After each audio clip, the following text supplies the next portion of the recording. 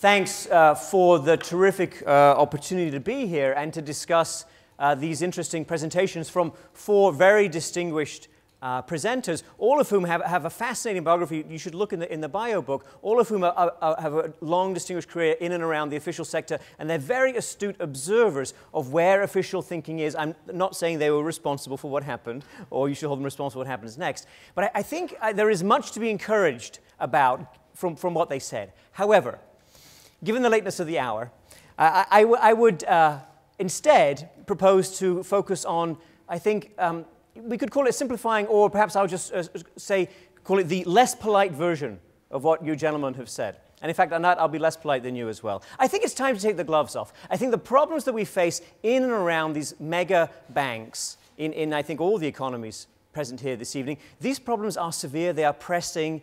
The hour is much later than you might like to think.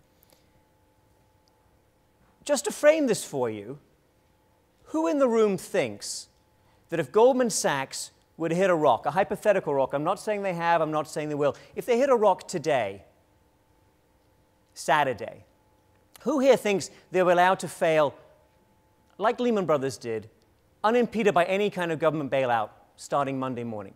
Can Goldman Sachs fail? I've asked this question around the country. Only one person has ever raised his hand. It was in New York. He had a big short position in Goldman stock. That's New York. But seriously, it can't happen. Goldman Sachs is a $900 billion bank, total balance sheet.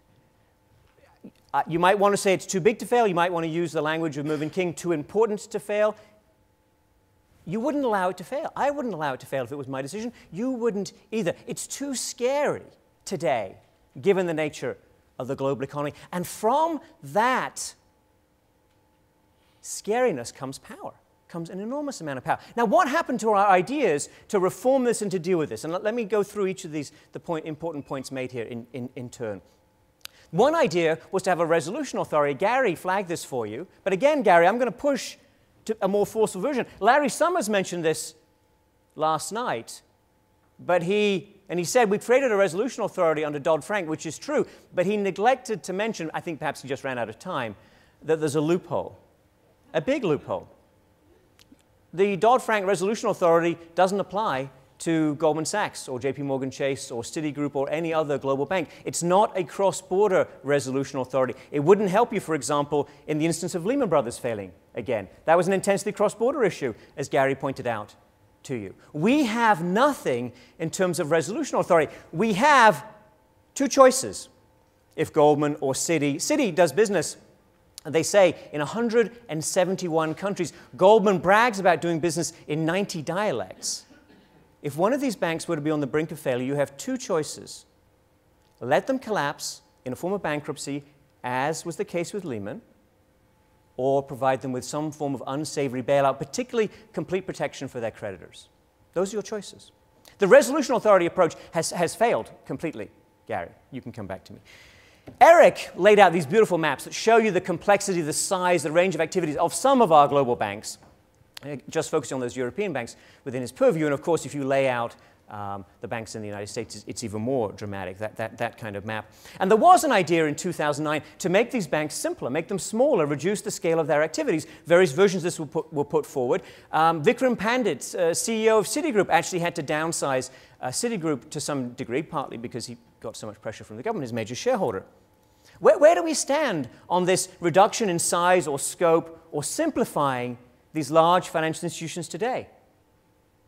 It's going the other way. Too big to fail firms, banks have gotten bigger. That's the conclusion of a Bloomberg report I'd be happy to share with all of you. The big European, Jacques Delorossier, the former managing director of the IMF, no less, wrote an op-ed in the Financial Times recently saying, universal banks in Europe are great. They're a source of stability, which I'm sorry, all due respect to Mr. Delorossier, who apparently has been working very closely with the financial sector in the recent decade. That's not true. That's not what happened. That's not the history. Again, Erik, you can come back and tell me I'm wrong.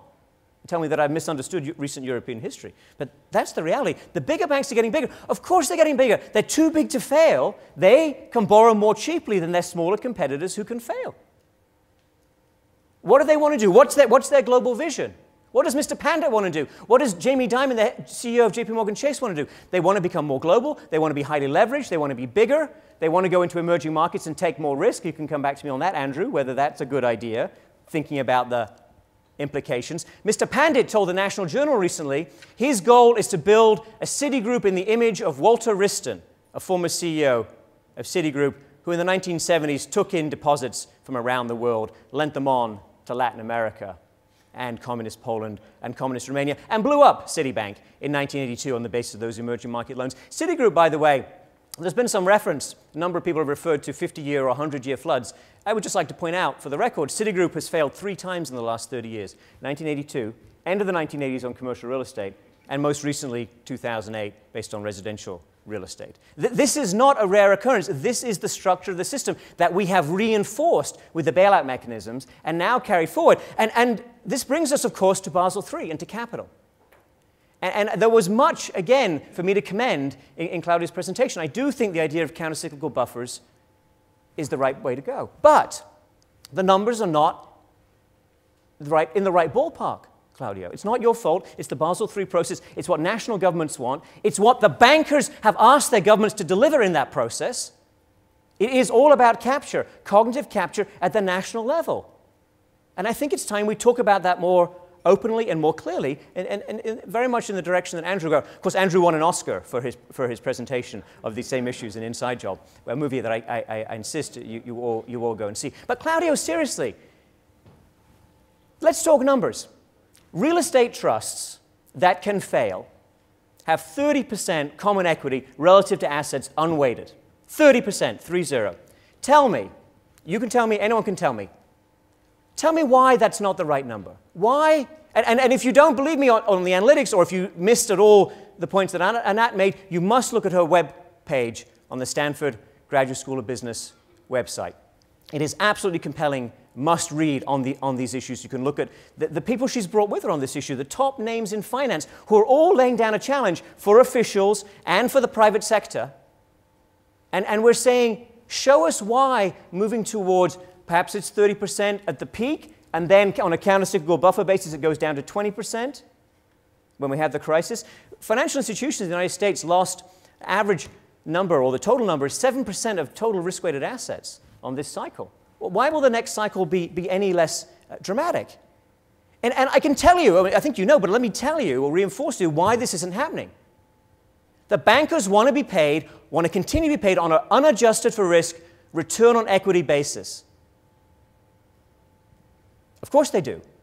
And the way they get nice compensation packages is by taking a great deal of leverage. This is something behind all your presentations. How much money do they make? They make a lot of money doing this. But how much do they make? What's the size of the private gain relative to the public loss? My final point. The executives of the top 14 financial institutions in the United States took out in cash, salary, bonus, and stock options, $2.6 billion between 2000 and 2008. The top 5 took out about $2 billion. Those were, roughly descending order, Sandy Weill, who built Citigroup, which then blew up after his watch. Henry Paulson, who built Goldman Sachs and was the point man lobbying the government to lower leverage caps for investment banks, which even Larry Summers now says was a great mistake. Goldman Sachs blew up after his watch. Angelo Mazzillo, number 3, built Countrywide, and that actually blew up on his watch. Dick Fuld, number 4, Lehman Brothers, Jimmy Cain, Bear Stearns, number 5. So those 5 people took out $2 billion. That's a lot of money. That's the private gain, one measure of it. What's the public loss? Mr. Summers actually said from this podium yesterday that the top money will be repaid from banks, and that's probably true. But that's not the cost. What's the cost? Is it 8 million jobs lost? Is it a 6% fall in employment with still 5% down below the peak? Is it the increase in net federal government debt held by the private sector in the United States? Compare the Congressional Budget Office medium-term forecast for debt to GDP on that measure before the crisis and after the crisis. It's a 40%, 40% of GDP increase. That is a serious banking crisis. That actually fits completely the pattern in Carmen Reinhardt's work with Ken Rogoff on these issues. That's the cost we're looking at. That's what the banks did to us And they were saved completely for the reasons that have been laid before you by these presentations. And we have done nothing substantial, nothing significant, nothing that will prevent this from happening again and happening again soon. Thank you very much.